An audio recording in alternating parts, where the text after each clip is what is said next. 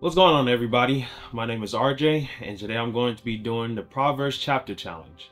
Today I'm going to be reading from Proverbs chapter 24, verse 1 through 34. And the text says, "Don't envy people or desire their company, for their hearts plot violence and their words always stir up trouble. A house is built by wisdom and becomes strong through good sense. Through knowledge, its rooms are filled with all sorts of precious riches and valuables. The wise are mightier than the strong, and those with knowledge grow stronger and stronger. So don't go to war without wise guidance. Victory depends on having many advisors. Wisdom is too lofty for fools. Among leaders at the city gate, they have nothing to say. A person who plans evil will get a reputation as a troublemaker. The schemes of a fool are sinful. Everyone detests a mocker. If you fail under pressure, your strength is too small.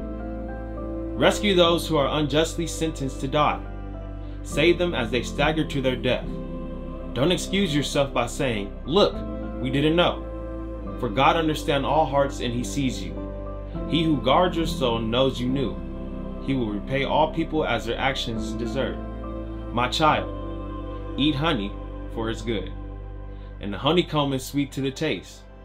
In the same way, wisdom is sweet to your soul. If you find it, you will have a bright future, and your hopes will not be cut short. Don't wait in ambush at the home of the godly, and don't raid the house where the godly live. The godly may trip 7 times, but they will get up again. But one disaster is enough to overthrow the wicked. Don't rejoice when your enemies fall, and don't be happy when they stumble. For the Lord will be displeased with you and will turn His anger away from you. Don't fret because of evildoers.